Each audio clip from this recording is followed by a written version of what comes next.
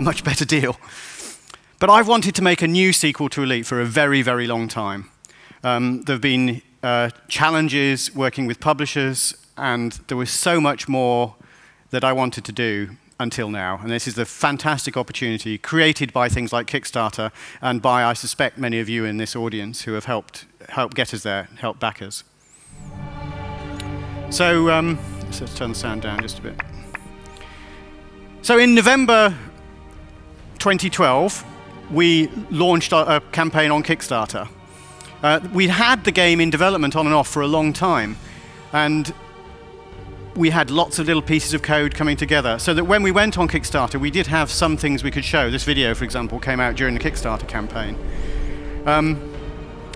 We completed in January 2013, and it's a very, very interesting experience. For the first time, we're essentially pitching in a completely public marketplace. Everything it's completely different to pitching to a publisher, but also in many ways very much better. I'll talk a little bit about that later, but the whole process, you know, people have been have asked, say, oh, all right, why Kickstarter? Surely if you have problems with publishers, you're going to have problems 500 times or 50,000 times over when you're going through Kickstarter. Actually, it's the opposite, because we're all aligned. We all want the game for ourselves. We're not wanting it for an imagined audience. That makes such a difference. So, by January 2013, now it actually crossed the line. By that I mean the funding target. So for those of you who don't know, with Kickstarter, if you don't get your target, you get nothing. Anyway, it crossed the line on my 50th birthday, on January the 2nd, 2013. And then a few days later, it finished. We raised over $2 million, 1.54 something million pounds, and it's since gone on. Many, many more people have joined us. We're approaching 3 million now, and it's very, very exciting in terms of what that's enabled us to do. But it's also a phenomenal awareness campaign. The key thing with Kickstarter is it built a really big audience. We had a belief in the audience. One of the problems with a game like this that's been around for a long time is you don't actually know what the level of interest is and how much of that is nostalgia. You know, a lot of people say, oh, we love Frontier, we brought up with Frontier. Others, we loved Elite, we brought up Elite. You don't know whether that's a few hundred people or whether it's enough to support a game. And the great thing about Kickstarter is it demonstrated to us that it was the latter. So once Kickstarter was done, the development began in earnest, and that was very, very exciting. Many of you, I hope, have seen the regular newsletters we've been putting out, the dev diary videos of me looking variously disheveled, wearing jumpers and all sorts of things. But the point is, with this, that I really enjoyed, is we were developing the game for ourselves. It really felt like a throwback to the 1980s. One of the pledge levels on Kickstarter was to join something called a design discussion forum, where people had input in the game. And we actually changed it. It was very active discussion. We changed quite a few aspects of the game as a result of that. And in Alpha 4, that was released last week, we actually see some of the results of those redesigns. We redesigned the way hyperspace was going to work, and also introduced something called Super Cruise that you'll see in a minute. So also with this, we put in place a really detailed plan of how to deliver the game. And the key thing was something that we've always strongly believed in, is you tackle the biggest risks first. You know, the order of development should be to knock on the head things that can kill the game. Now, everyone says that, but actually, when you're developing through publishers, there's something that's come up that many of you will recognize, I'm sure, which is the vertical slice. So who here knows and has made a vertical slice? Right, that's at least 2/3 of the hands. So you know exactly what I mean. The problem with that, it's absolutely understandable and laudable goal to have a slice of the game, but actually, in practice, it means you are prioritizing things that are almost no risk at all over very high risks, just so that you have a slice of everything. And I think that is a problem, because quite often, that extra work has to be redone, because one of the other risks that was sort of ignored becomes a bigger problem, especially when it comes to online, and the whole thing has to be re-engineered. So we designed our process, our alpha process, to allow for that. Now also, as another sort of slight aside before I get onto the detail of that, a lot of people ask me, why Elite Dangerous? Why not Elite 4? Why not Frontier 3? First Encounters 2 or whatever? Now, the problem is, and this is a sort of slightly embarrassing confession, the Elite 4, I had talked about it for a long time because I've wanted to make it a long time. We've had the odd discussion on and off with publishers, but fundamentally they've come to nothing. And it's largely because they say, well, we want creative control, this is the publisher, we want, and I know what will happen is it will go down a railroad, it would have gone down a railroaded path to something that wasn't the game that we wanted to make. But the point is, this is Elite 4, no bones about it, but I wanted something that was a fresh start, and we looked at the story behind the other names. So Frontier, it was because the key thing with Frontier versus Elite is the action takes place on the periphery, on the frontier. Because logically, from a story perspective, if you imagine sort of cowboy, semi-lawless worlds, they will tend to be on the frontier of human space. The core systems will be a lot more secure. You wouldn't get unruly systems so close. It would be a bit like, having, anarchies in central London, or maybe I don't know, maybe that is true, I suppose, but you see what I mean. And so the story behind Elite Dangerous, right from the start, is we had to think, and this is where we sort of move slightly out of the game world and think about how we address players. One of the problems with multiplayer games that I've played and have seen issues with is where you have player versus player kills, and you have griefing and all of those things that come along with it, which spoils the gameplay for the majority, where you have a few antisocial players. So we've been thinking about how we can structure the game rules that work within the story, where we have a way of addressing the issues of player versus player against player versus environment. Because right from the start, we didn't want the sort of thing where the player makes a decision to play on a PvP server, a PvE server, like you see on some games. And what we have done is we've extended the the Federation of Pilots. This is an organization in the game where, think of it almost like a pilots' union. Every single player in the game is a member of this. Every single AI is not a member. So you already have this organization that puts bounties on the heads of people who kill its members. We have a way of differentiating, without breaking out of the story, a response, so the game can respond differently to people who are griefing players versus griefing AIs. I mean, clearly a game about piracy and attacking ships, you're going to have to do that. But we're structuring it in a way that where there is an advantage in trying to go against AIs more so than against other players. And so that player-player interactions tend to be cooperative more so than competitive. So, within the Federation of Pilots, a giant organization by the year 3300, which is when Elite Dangerous is set, there is a subgroup called the Elite Federation of Pilots. And this group is made up of all of those people, or was made up, that had reached the rank of Elite. Imagine in the previous games, it took flipping ages. And how many here actually genuinely reached Elite? Can't see any hands.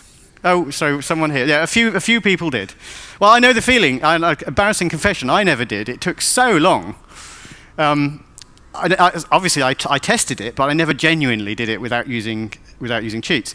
And the point is, imagine in real life where you have a system that is, let's face it, it's a kill counter, which I think is morally dubious anyway. But that aside, it's essentially a time-serving thing rather than an ability test. So if you postulate that there were such a real thing, every sort of El Presidente or whatever, when he wants his daughter taking to somewhere dangerous, or they're going to want her to be taken by a pilot who's an elite pilot, someone, So imagine there are masses of people, of contracts going out for jobs to be done where they want an elite pilot. Most of those elite pilots know full well that the people who have reached the ranks of dangerous and deadly are just as good as them at flying, but just haven't served the time. So imagine if this secretive organization actually has a test to admit people with lower sort of ratings into their organization who can fulfill these contracts, and they can grant them an elite status. So that is what Elite Dangerous is. It's where you are part of the Elite Federation of Pilots, and you're offered to be admitted to it, and you'll be able to do this within a game. But you're still at a lesser rank. So it's a bit like the British Navy, for example, where you had the concept of a defaced ensign. For those of you who may not know, British military ships can fly a different flag. And people can also fly that privately, but it's defaced to say that this isn't full military ship. So it's the same sort of principle as that. Anyway, that is why it's the title of the game, because that's so key to all the way the multiplayer plugs together. OK, so going back to the alpha. Sorry, I just turned the sound down. It started in December 2013, as planned. And we looked at each of the key risks. And the biggest risk in the game, in my opinion certainly, is the moment-to-moment gameplay, is how it feels. If it doesn't feel right, if we can't crack that, then we haven't got a game. It's hardly worth playing, because people won't play for the rest of it. So the first alpha, Alpha Phase 1, which was launched on, I think it was 15th of December, was a test for single-player combat. And just to make sure we get that right, we did a lot of internal testing to try and get the feel, the mass of the ship, how good it feels going up against in combat, and also how difficult it is. Because the other thing it tested is this is a game where we're not going to focus groups or anything. We are saying, well, would we like it like that? So a lot of questions came up. Is how complex should we make the controls? Being able to divert power to different parts of the ship, being able to, control of individual systems of the ship. When you get a weapon, can you target individual pieces of machinery on your ship and on other ships? And the answer is yes, we wanted that. We like that complexity. The only thing we didn't like is if you have to address it all at the start. So what we've come up with a system where the default's sensible, you can play it, but you can delve in. You can have that level of richness. And I feel I've not really had that in games for such a long time. And you do sometimes have discussions with publishers where they say, oh, well, the target audience won't like that level of complexity. Well, we don't have to have those sort of conversations. We can say, would we like that level of complexity? And essentially, that's what alpha's about. We're saying to the alpha community, here it is, and enter into a dialogue. Is this too complicated? Or actually, would you like more control? Would you like more richness? And actually, it was more the latter. There were things that we put in, like, for example, the ships fly like World War II fighters, let's face it. But that's because we're using something called flight assist, where it uses the retros on the ship to make it feel like you're flying a Spitfire. And you see all the rockets fire. And actually, the great thing, if you're following someone, is it telegraphs their moves. You can see the rockets appear instantly before you even see the motion starting. Now, I think that's great, but I was amazed by how many alpha backers and how soon people played with flight assist off, because it's difficult. But they got very, very good at it. It's a skill-based thing. And you do get an edge in combat when you use it. So that's great. But you don't have to play with it on. I don't play with it on, actually, because it's a bit of a pain. I do sometimes, and often you just blip it on, turn, and then, so it's that sort of thing. It's a slightly new way of looking at it. It's the way, though, we looked at games back in the 80s. So it's a really good sort of throwback. But the key thing with Alpha 1 is it addressed that. And in that conversation that we had with backers, one of the things that came up an awful lot was questions about things like Oculus Rift. Anyway, I'll talk a bit more about Alpha 1 in a second. Then we planned Alpha 2 was to fold multiplayer in. I mean, Alpha 1 was all ready, multiplayer ready, and we had it running multiplayer in the office. But one of the problems is, we had Elite Dangerous running multiplayer even during the Kickstarter campaign. The trouble is it was running on a LAN. And for those of you who've done network coding, running on a LAN is way easier than running on the internet. On a LAN, you have virtually zero ping times. You have virtually no packet loss. It's a very clean system.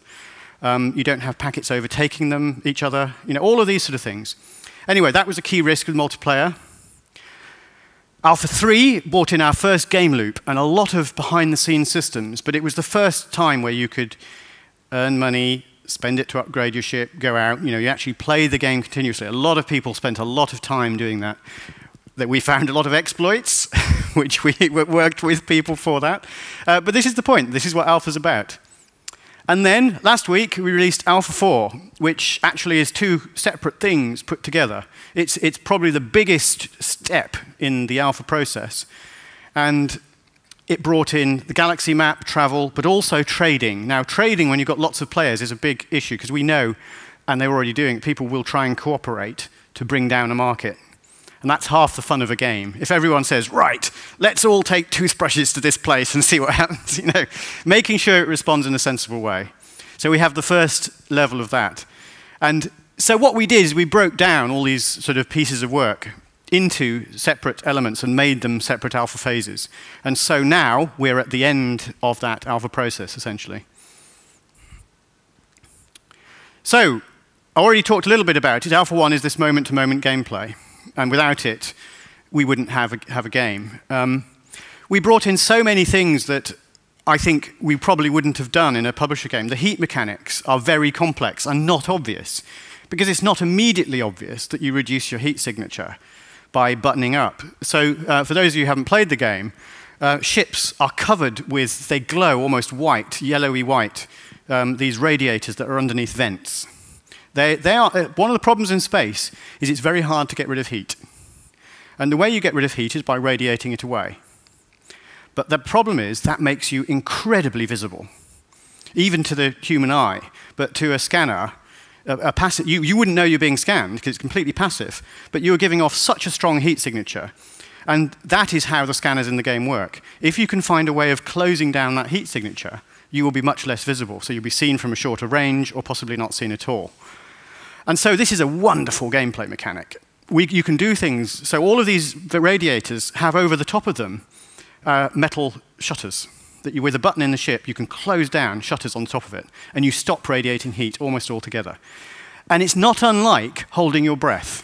Especially if you've been running around, holding your breath is really hard. So you do that, and then suddenly the heat starts building up really quickly, and you'll start wrecking your ship. So it's a balance. But if you just want to disappear for a few moments, you go behind an asteroid or something, and they will lose you. It just gives you that bit of an advantage to get behind them. And so many other things, you know, the power distribution, you can take power away, you can shut down your shields, that will stop your ship heating up. If you want to play stealthily, you can fit your ship with weapons which probably aren't as good, particularly projectile weapons. But the beauty with projectile weapons is most of the heat is carried away in the bullets. Unlike a laser, which gets really hot in itself and radiates for 30 seconds or more or later afterwards, you can have a stealthy ship. It's things like that that key gameplay things we wanted to test to make it fun. Now, obviously, it's for other people to say, but there's been a lot of coverage of the game. I think people have really liked it. Now, the alpha backers have had this for quite a while now.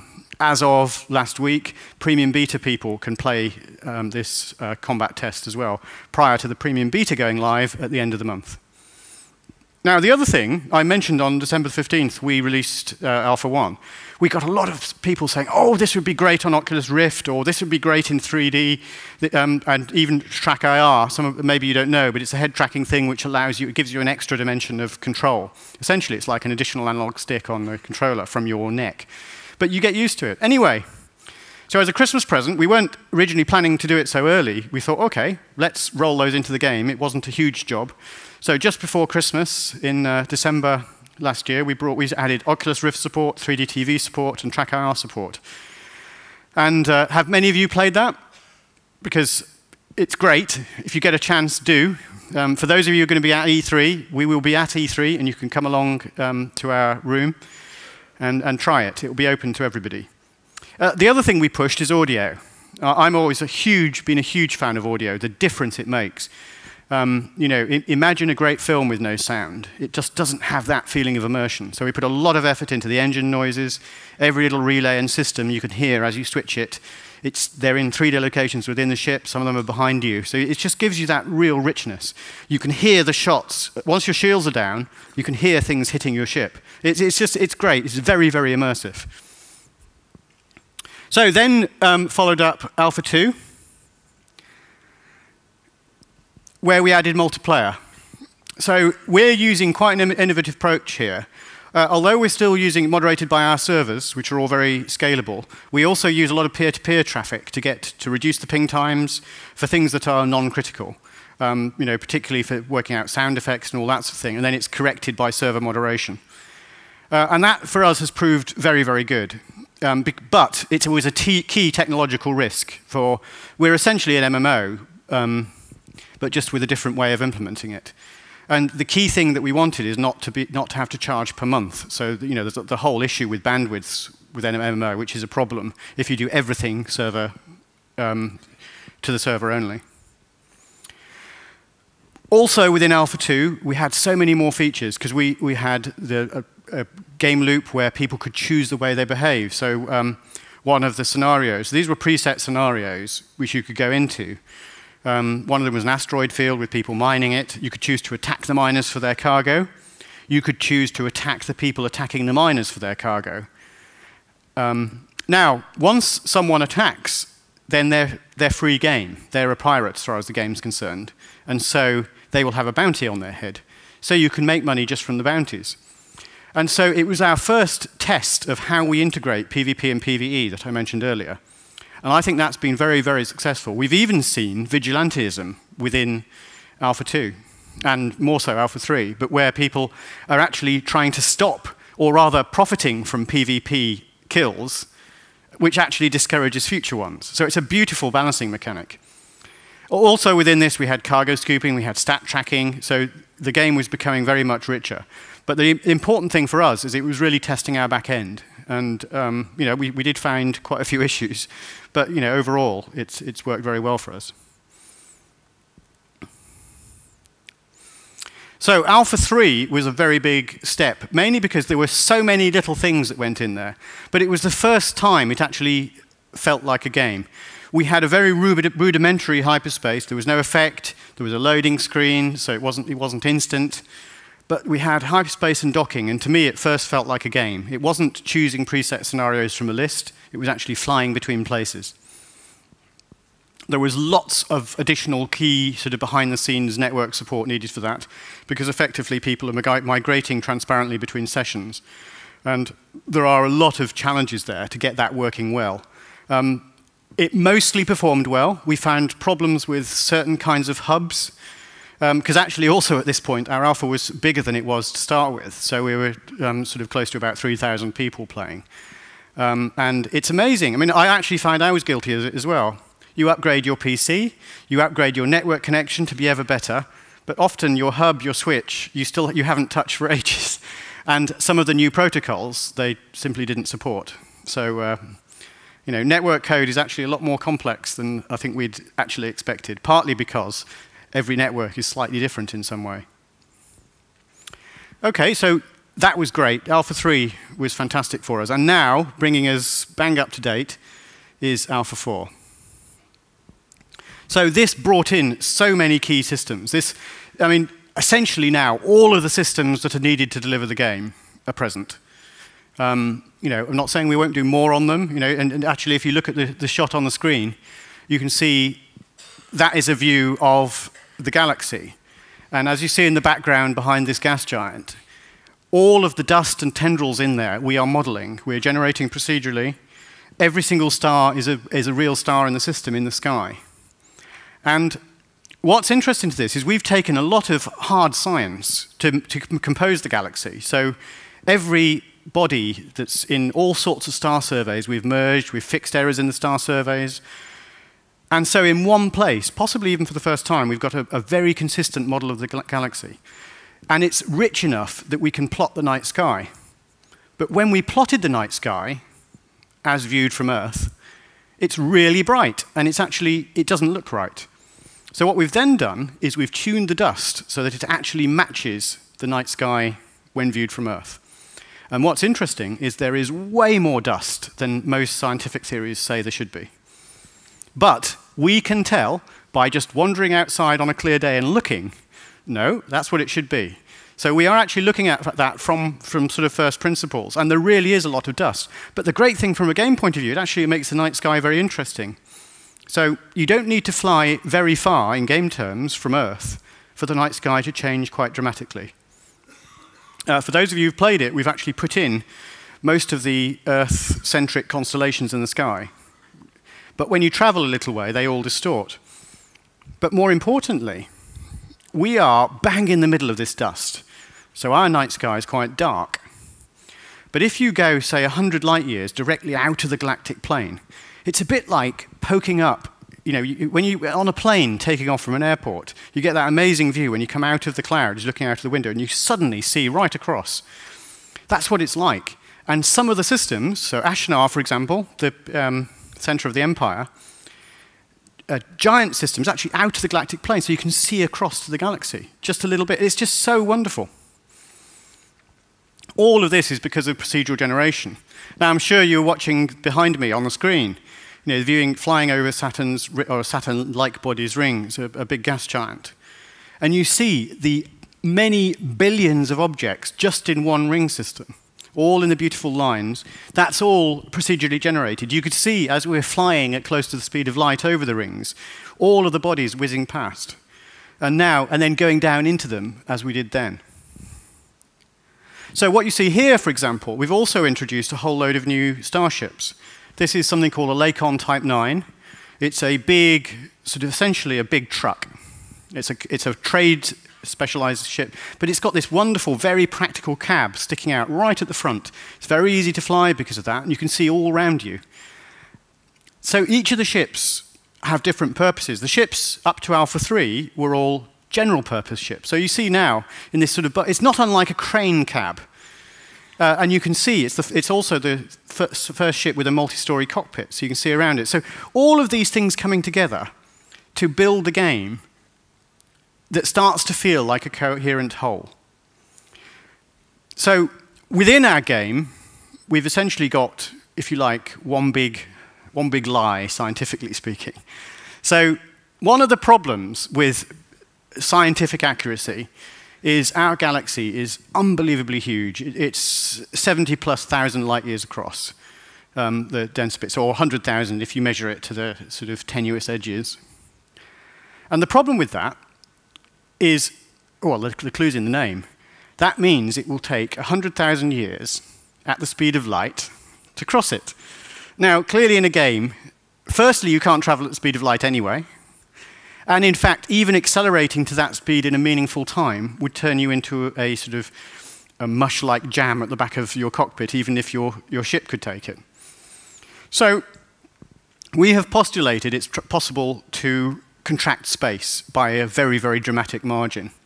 And that allows us to do things flying around at huge speed like this, where you're actually traveling at multiples of the speed of light, and you can accelerate to those speeds really quite quickly. Now, unfortunately, there's no scientific basis for that, but if you assume it is possible to have some sort of drive mechanism to contract space, then what we've tried to do is be relatively consistent. And that gives us things like the supercruise that we've talked about, where you can fly around a system at many, many, many times the speed of light, where you can travel point to point between systems. But once you've got that, everything else we have made as scientifically accurate as we can. There's no artificial gravity, no inertial damping, none of that sort of thing that a lot of science fiction films and books talk about.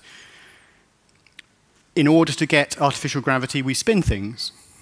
And that brings a lot of luxury. You will have seen in the earlier video the great big Imperial cruiser, which had a nice circular feature in the back.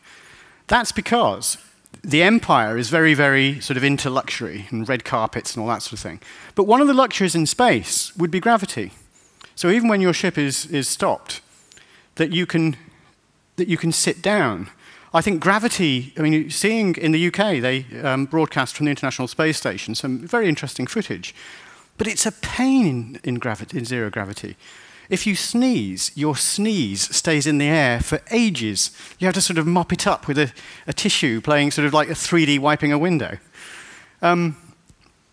If you drop something, it's not necessarily in reach. It doesn't fall, it doesn't stay put. You can't put anything down unless it's got Velcro on the bottom. And it's that sort of thing. Even a low level of gravity is really, really useful. So we've thought of all of those things. We've also put together a whole pile of what we call fiction Bibles. Everything from how do you eat in the 34th century to how do you get about a city, how do you talk to people, culturally, how do elections work, all of those sort of things. And that's been used to make the 15-odd fictional books that are coming out, set in the elite world already.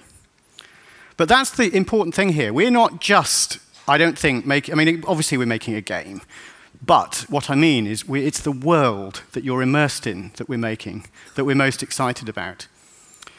When I was a teenager, I was a huge fan of science fiction books, and I loved the worlds that they created, particularly people like Larry Niven, Jerry Pournelle, all of those people of the late 60s, early 70s. And I remember in, I think it was 77 or 78, when Star Wars came out, being really, that was the first film that ever fitted that written science fiction, those written science fiction for worlds that I'd so loved. And not long after I saw it, someone described Star Wars to me as, oh, it's a standard Rescue the Princess story. Now, I got very angry by that, because it wasn't to me. To me, it was a story about a world that was very different to ours. You know, that whole bar scene in Mos Eisley where the guy's arm gets chopped off, and it goes quiet for a bit, and then the hubbub just restarts, and that's it. I thought, wow, that's great, that's interesting. But the fact, okay, technically it's a Rescue the Princess story, but it's not. I went to see it, and I saw it several times, because I wanted to be immersed in the world. And I think it's very similar with gaming. The story isn't what it is. It isn't the main thing. It's the world, the sentiments, the feeling, the atmosphere that it conveys, that certainly that I want from it. And I think that's true of a lot of other people. And that's what we've done here with Elite, or are in the process of doing. You know, getting that consistent richness. So you see this big cargo bay, for example, a place where the ships land. Absolutely huge. It's got air in it. You can walk around. But the rotation rate is set so that it's only about 0.1 gravity. So it's very low gravity. That means a normal person could lift a 1-ton weight over their head, because it would weigh a tenth as much. It means landing your ship, it wouldn't be too dangerous. It just makes so much sense. And yet, further out on the station, you'd have much higher levels of gravity, which are more comfortable. You know, there's a lot of suggestion that humans in zero-G, this is from the International Space Station again, and from Mir, suffer bone loss and all sorts of health problems. We've evolved to live in gravity, so it's a healthy thing to do. So you would have that. But in something like this inner area, it would make sense for it to be lower gravity.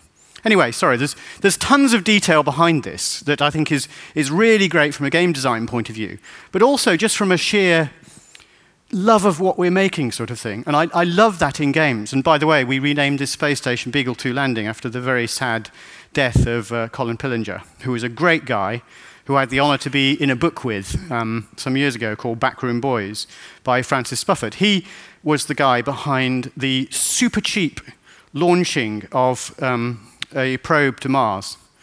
Did it for way less than anyone else, where everyone else, all the other projects from NASA had cost billions. You know, his cost millions. And it worked in the sense it got there. Due to one minor technical problem, it actually hit the ground too hard, they think, and smashed. But the point is, he delivered that, and he did a fantastic job doing it, and he was a great guy, and we need more people who can evangelize science and not make it into the super expensive, you know, in some ways, it was the sort of Raspberry Pi spacecraft. He did it, he undercut everyone, he delivered something that was great. It was a real shame. I think had it succeeded completely, we would have had probes all over the solar system now of that sort of approach. Anyway, sorry, that's a separate point. Now, Premium Beta is a week away, and Premium Beta players are already playing. So the great thing here is, you know, from the Kickstarter through development, we've made a game in quite a different way. By the way, all this video is just taken straight from the game. With full beta to come, we will gradually ramp out the number of different people involved, adding more and more content. But from a development point of view, it's been absolutely brilliant, this engaging directly with people who care about the game, who really care, who aren't just looking at it as something that will appear on a balance sheet in the future, but as something that really matters to them and to how they want to play games. You know, there's been so much positivity that it's a great process. I would recommend it to everybody. I'm sure some of you have already, how many people here have already done a Kickstarter-type campaign that's been successful? Probably a dozen people.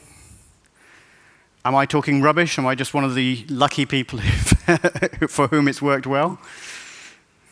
maybe. OK. So a lot of people have said negative things to me about the process. They said, oh, look, you've talked about not having a publisher, isn't it great? But surely now you've got 45,000, 50,000 publishers. And yes, to an extent, that's true. And my experience over the years, working with Acornsoft, for example, right at the start, they weren't a publisher because they were made up of people who were huge fans of games and huge fans of technology. It's when the publisher starts talking about return on investment and all this sort of thing, when you cannot prove how well a game's going to do. None of us really know. And it comes down to how good it is. And everyone says, oh, yes, we're going to make it great. But you've got to find a way of managing that. And you get into a set of discussions that are just very, very different to what they should be about in terms of making the game better. Now, it's true, we do, in a sense, have 50,000 publishers that all perhaps want slightly different things. But what we are doing is engaging in a conversation and trying to be very, very sensible about this and make a decision. If people shout from the rooftops, oh, that's terrible, we will look at it and say, and put it to the rest of the people. Is this what we should be doing? So the other sort of related question is it a big overhead to manage backers? And it is an overhead, yes. But it's an overhead that's productive. It's a very big overhead managing a publisher relationship. Any relationship in life is an overhead. It's just what is the benefit. And I think the benefit is really important. And the other one, how do you know who to listen to? The answer is you listen to everybody, and generally people will shout down. It's clear what people want from it. You don't have to be a genius to filter out the best things to do here. The process for us has been really good. It's worked very, very well for us. And I think the other point, the clincher here, especially for people here from game development point of view, is the break-even point is much lower. In other words, and this is true of indie development as well, in a sense, it makes the number of units that we have to sell to be able to do, to keep going, much, much lower. And so actually it's lower risk, and therefore so much more attractive from a development point of view. OK, so what I thought I'd do is have 15 minutes of questions and answers. So anyone want to kick off with some questions?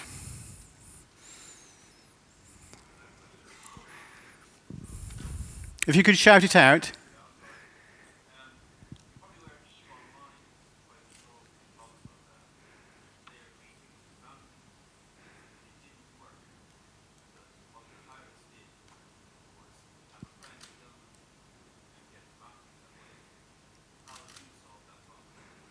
Well, with all of this, so just for those who didn't hear the question, you're asking about Eve tried bringing in bounties, and then you had a problem where a friend of a pirate would just kill him to get the bounty. Yes, there are exploits here, and we are looking at how those work, because, of course, we know who killed that friend, but actually, when you think about it, that will happen, but it doesn't mean people are still incentivized to, to kill. So if a normal player comes along and is killed by a pirate, yes, a bounty goes on that guy's head. OK, if his friend comes along, kills the pirate, he gets a bounty. But the way the system works is that when that pirate restarts, the whole insurance policy thing, you still potentially have to buy out the bounty. It's probably better to look at the way our system works. It certainly seems to be working at the moment. We will fine-tune it through the beta and thereafter. But the point is, it seems to be working now, and that's all I can say. I don't know the exact details of the Eve system, of how that worked and why it didn't work. It's also possible that they didn't persist for long enough. But with all of these things, you've got to go with the basic system, and we actually have it's a multi-layered approach, because we also have a way where we can partition the gameplay so that you can have, we already, when a system's very crowded, we partition it so that you have separate instances of a system, where all the trading and that sort of thing is still agglomerated, but the people won't actually see them within the same session. So it's sorted based on friends and all sorts of things. We can move antisocial players away from each other. And that is something that we do plan to do, but we don't plan to do in the normal case. So I think it is a small part of a solution to what I fully admit is a very difficult problem. Okay, another question?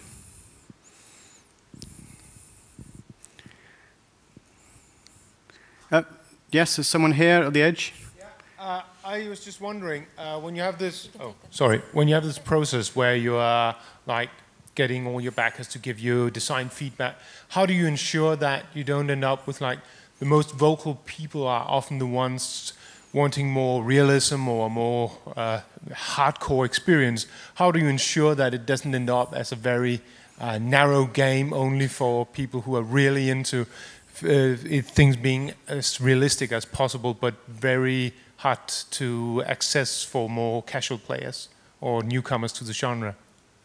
Yes, absolutely. And the answer is that's why it's a forum, it's an open discussion. Partly we make sure we try to keep it not narrow, but I think in addition, because we've got whatever 45,000 backers, and we have a lot of forums, we have a lot of people who are vocal in different directions. We just have to be careful about that and raise it. And so we can ask the question back, doesn't this narrow the game? And so as long as we have a way, it's like with the power distribution and the heat mechanic. Can I play the game without even knowing about it? And if the answer is yes, then it's not narrowing the appeal of the game. So with all of those, same with Super Cruise, same with a lot of the other free features that did come in through the design discussion forum. The point is they haven't narrowed the game because had we not done it, you would still have a similar type of experience. Does that make sense? So it's optional, a lot of it. Generally, yes. So generally the features are, it's not that they're optional, they're there, but it's up to you whether you want to take advantage of it, but then you get a slight advantage by doing so. You know, it's an interesting balance, and we can tune that balance over time. Does that explain it? Okay, thank you. In the middle here, the guy with a hand up.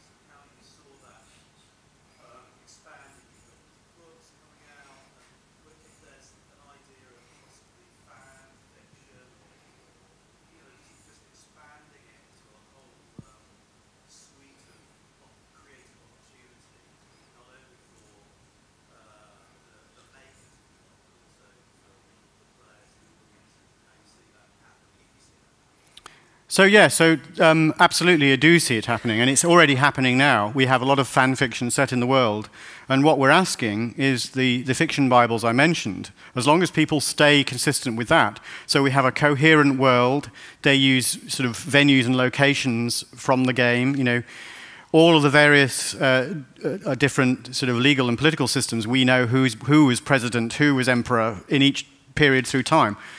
And so, yes, I think all of those things are hugely additive to the world. We have, I think it's some 15 books coming out already, and the fictions that are the basis of those books are actually in the game already. You know, you can read about them. So this might be where there was a particular rebellion, and one of the books actually talks about the detail and the character in the rebellion, which has now been resolved. And it's that sort of richness that I think is wonderful. When you know, it's sort of hinted at in Star Wars. You also see it with the other sort of you know, big fictional worlds where they're so rich you feel you can just keep digging and the consistency remains. But yes, absolutely. It's mainly because this is something that I absolutely love, and it's lovely to see it coming into games. I mean, even the term game, I think it becomes a bit wrong somehow. In the same way, the term film is wrong, given that most film never touches celluloid and start to finish these days. So I think what we're making is something that we want to participate in, and this is a good way of arriving at it. Whether it's what the decal is for somewhere, it's trying to get that consistency, because we need it internally. We've got a big team working on this game already, and the point being is that all of those people also need to think, well, all right, what's written on the side of this ship? And the answer is there in the fiction Bibles. Okay, another question, please.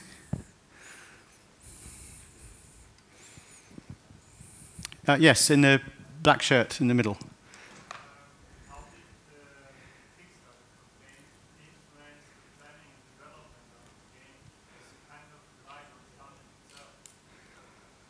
Okay, so the question is, how did the Kickstarter campaign affect the planning of the development? Because we were essentially relying on funding from the Kickstarter.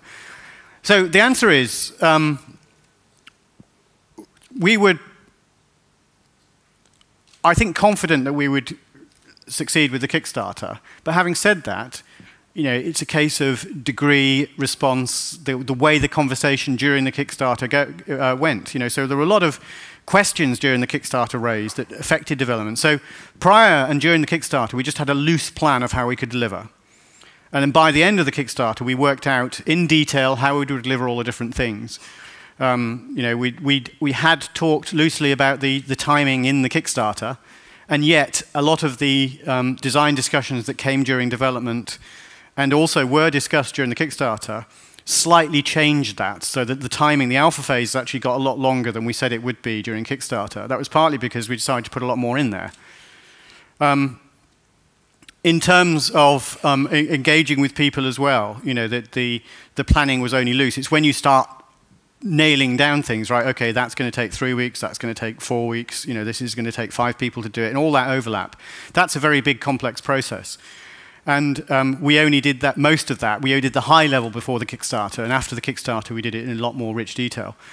So I think also with a lot of these things, you think and have discussions, and during the Kickstarter, a lot of the questions, what features are in the game, what features are post the release of the game. So a lot of things sort of became quite sort of crystallized, in terms of features we offer after first release, things like landing on planets, landing on airless moons, walking around your spaceship. All of that sort of thing represents huge amounts of content to do well. Now, it would be very easy, and I think people had sort of expected us to cave in and say, oh, we'll do that, we'll do this. And in the end, you end up throwing too many things in, and it becomes either a mishmash, and none of them are going to be high quality. And I'm quite proud that actually we said, no, we're not going to do landing on planets within that time, but we will do it over time. And we even showed some video just to show, we've done a lot of work on that, even prior to the Kickstarter. So the point is, we will do it. It's just trying to be true to people, to say, this is what you'll get, we'll do that at high quality, we will follow on to do more things at ever better, ever higher quality. And I hope what's happened is people will have seen the cadence of the alpha, the way we've delivered a lot of very, very rich content already, and it's only going to keep getting better. And I think the danger with Kickstarter, a really big danger with Kickstarter, is to overpromise. To say, oh, we'll do this, and we'll do this stretch goal for this extra amount of money and all this sort of thing. And then suddenly realize that actually it's a really hard thing to deliver. And so I think there's a lot of responsibility on the people going to Kickstarter that you've really got to plan, and if you do offer something, be serious about how you are going to be able to deliver that. Okay, I think there's time for one more question here. You touched on the Kickstarter thing. So how do you feel about Star Citizen and the $40 million it made? Well, it's still making as well. I like Chris Roberts. He's great. I don't know if you saw on our Kickstarter, we did a long, great sort of video chat. We actually ended up breaking into 4 sections. There was so much of it. With the excellent Gary Witter as well, who's a mutual friend. And I think the important thing is Chris, we're coming at a similar set of problems from a different direction. Chris has corporate backing and all that sort of thing, which is fine, as opposed to it in a different manner, so do we. But the point is, we are essentially trying to take game development to ourselves, and that is the brilliant thing. I am an alpha backer of Star Citizen. Chris is an alpha backer of us. It's great. I want to play his game.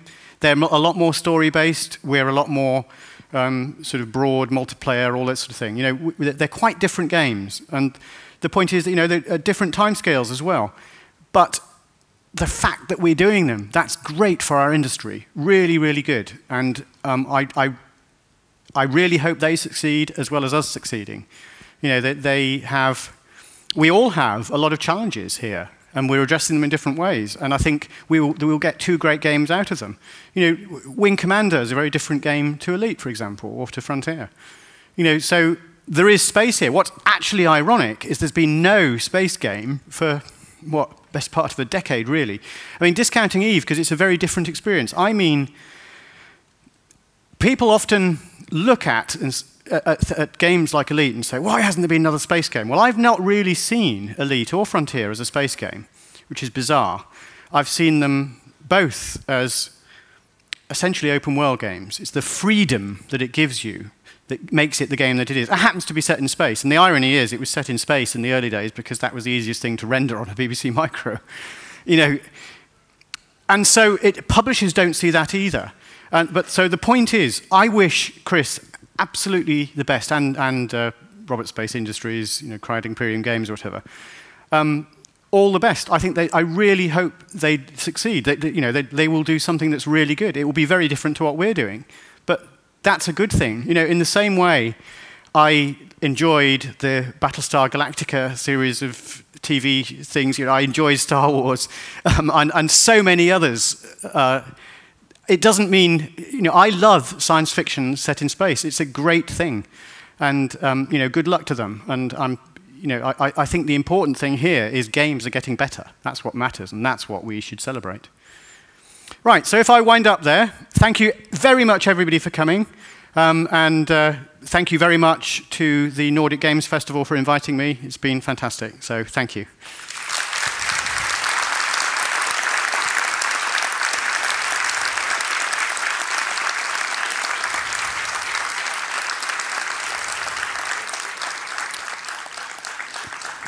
One last thing, we are hiring if you want to join us. Go to our website. Thank you.